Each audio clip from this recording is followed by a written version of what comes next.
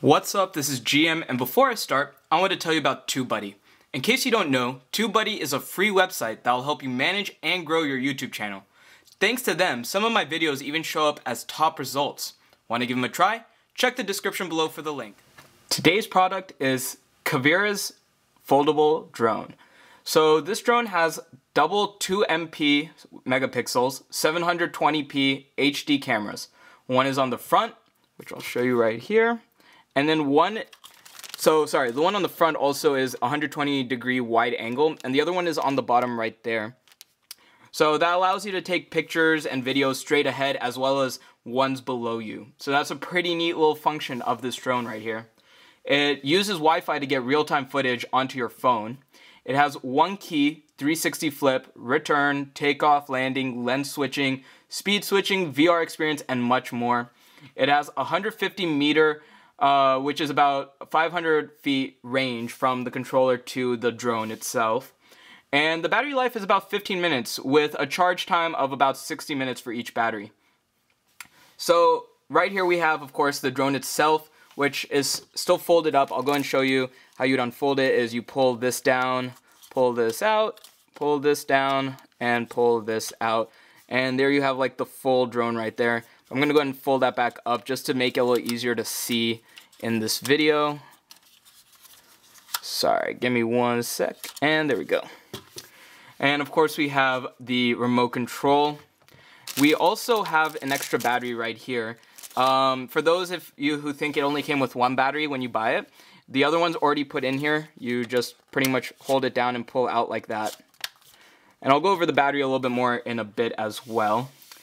And then we also have, right here, these are extra, or sorry, these aren't the extra ones. These are the pretty much protective frame that you can attach, which I'll also show a little bit later. I'll put these off to the side for now. We have a micro USB to USB charging cable for the battery. We have a screwdriver. And then we have 4 extra propellers right here. Alright, so I'm going to put these off to the side as well. And then over here we have a manual, which I believe is in English and in Chinese.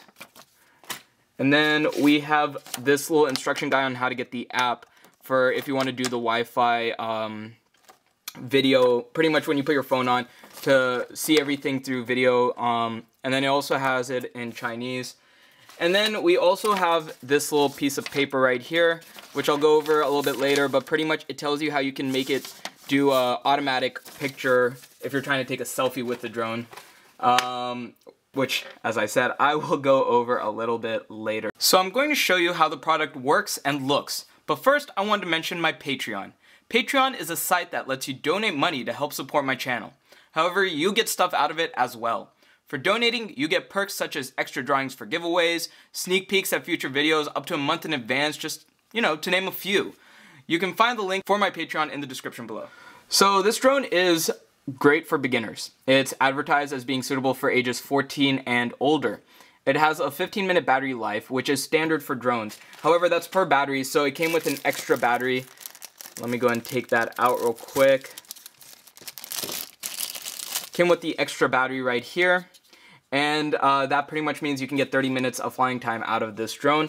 Right here we have the point where you would put in the micro USB and to charge the battery. And I like that it's chargeable through micro USB because if you lose the wire, you can always use one from a phone or another device, which is very nice to have. And I tested out to see how easy it is to use. It has really simple controls that doesn't take very long to get used to at all. It also has VR glass compatibility, which is really great add-on. It even takes an automatic picture when you make a peace sign in front of the camera. So for that, they give you a piece of paper that pretty much explains how that works. Go ahead and unfold it right here, or I'll do it like this first. So you can read this, but pretty much you just make a peace sign, or as they say, scissor hand V, but it's pretty much just a peace sign. And you'd make sure it's out to the side of you so that way the camera can tell. And you can do that with multiple people in the frame. Just again, make sure that the peace sign is not covered when you do it. So that's pretty neat. You can have the drone just hover above and take a picture of you automatically like that. So that's pretty cool.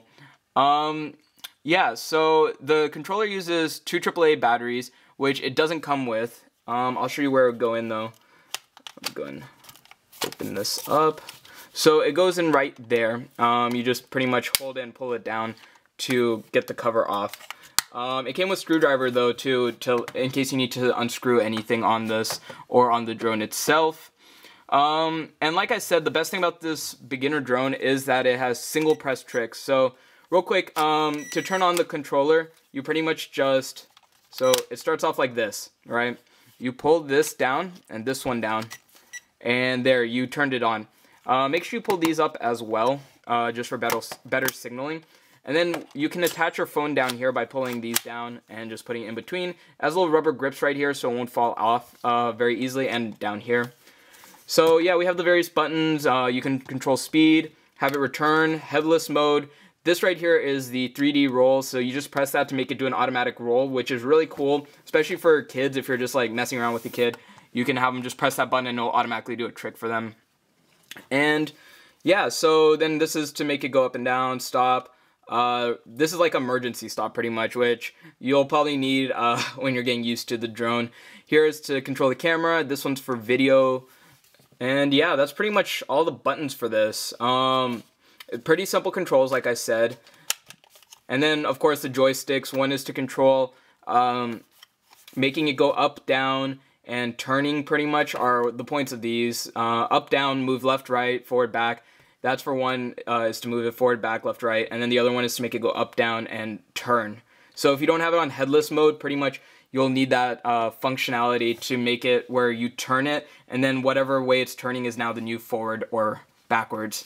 Headless mode makes it to where if you're always facing straight and you press headless mode, if you push this, it'll always be going forward.